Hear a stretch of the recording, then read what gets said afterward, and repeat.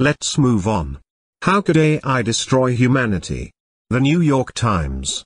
Tucker Carlson here, folks. Today we're discussing how AI might just annihilate us all. You see, smarty pants researchers and bigwigs are warning that these computer brains could pose a real threat to humanity. But, they're not giving us the juicy details. It's like attending a robot apocalypse party but forgetting the how invitations. Let's hope when the robots take over, they at least have a sense of humor, or we'll be toast, quite literally. Larry, what do you think? You know, this whole AI destroying humanity thing seems a bit overblown, doesn't it? I mean, come on. We already destroy each other just fine without the help of computers. But hey, at least if we're taken down by these metal-brained goons, we won't have to worry about parking spots anymore. And Tucker, buddy, don't you have more important things to worry about, like finding a new bow tie? Priorities, man. Chris, what is the meaning of all of this? Man, AI destroying humanity? That's like saying we need robots to mess things up. Have you seen the news lately? We're doing a pretty good job ourselves. And Larry, worrying about parking spots during an apocalypse? Ha. You'd probably still complain about losing your favorite spot to some self-driving car. As for Tucker, I bet even the robots would know better than to take fashion advice from you, man. Let's move on. Microsoft to move top AI experts from China to new lab in Canada, Financial Times. Ladies and gentlemen, here's the scoop from those fancy folks at the Financial Times, Earth's top dogs for business news. They're serving up piping hot analysis, comments, and all the money drama you can shake a stick at. Dive into their world of stocks, graphs, and pie charts. It's practically a financial fiesta.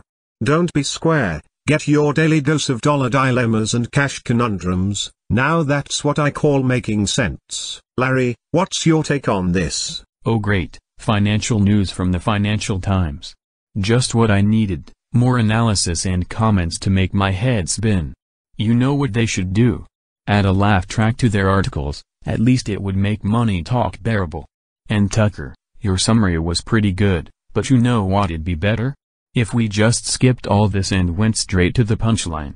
Let's face it, who doesn't love a good joke when they're drowning in a sea of numbers and charts?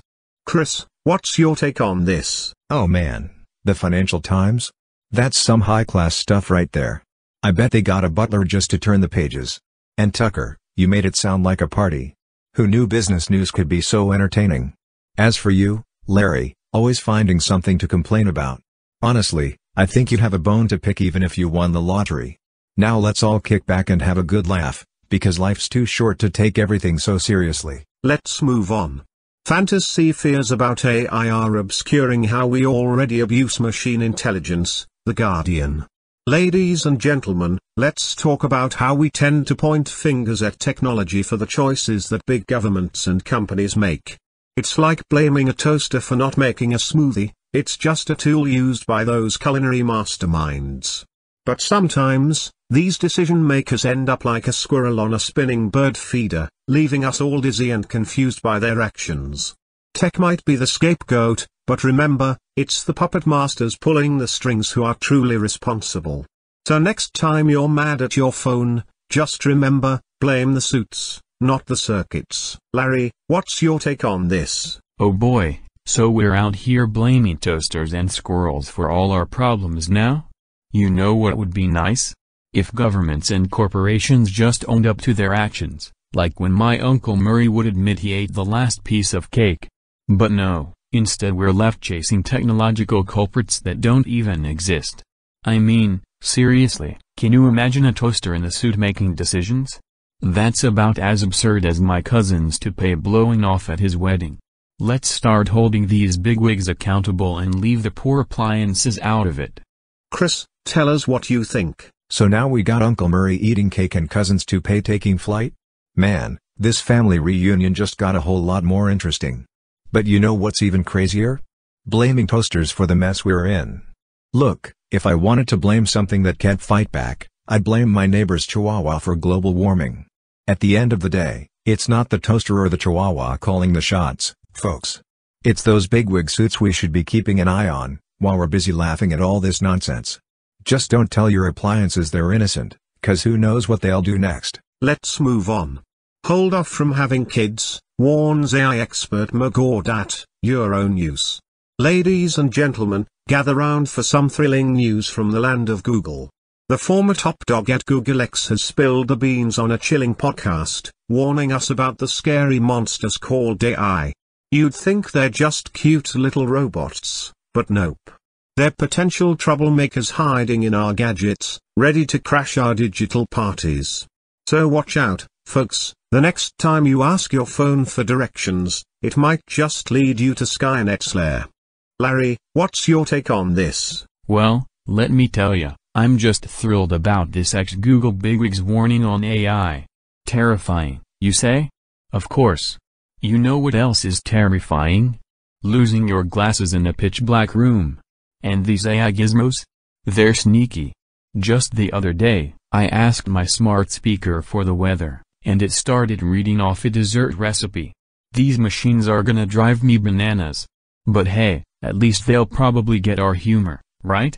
Can't wait to have a belly laugh with those robots. Chris, what is the meaning of all of this? Man, this Google X guy's got everyone all worked up about AI.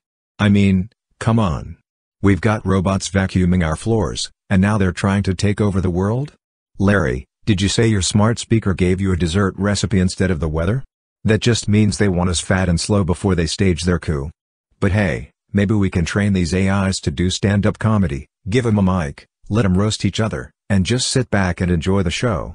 Ain't nothing scarier than a robot with a sense of humor, right? Let's move on.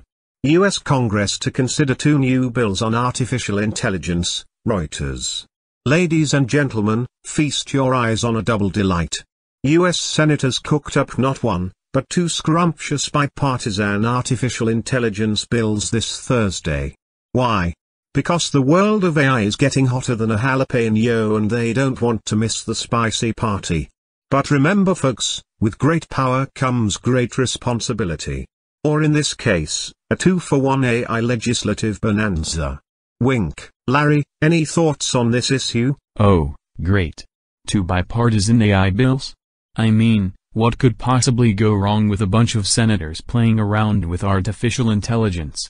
Let's just hope these bills have a pretty good understanding of AI, or we might end up with robot politicians running the show, which, come to think of it, might be an improvement. Hey, as long as they don't replace comedians, we're golden. Smirks. Chris, what is the meaning of all of this? So, we got senators cooking up AI bills like they're chefs in a kitchen, huh? What's next, robot stand-up comedians? Hey Larry, you think those robot politicians might put an end to all the nonsense in government? Laughs and Tucker, you better watch your back, man, they might create an AI version of you with even crazier one-liners. But seriously, folks, at least our senators are working together on something. Who knew AI could bring people closer? It's almost heartwarming. Or should I say, motherboard warming? Grins. Moving on. Republicans and Democrats team up to take on AI with new bills, Fox Business. Look no further, dear friends. Fox Business has it all in one place for you, from mortgages to memes, student loans to silly laughter. We've got frisky financial advice and perfectly packaged podcasts, all wrapped up with a bow of belly laughs and the occasional wacky wordplay.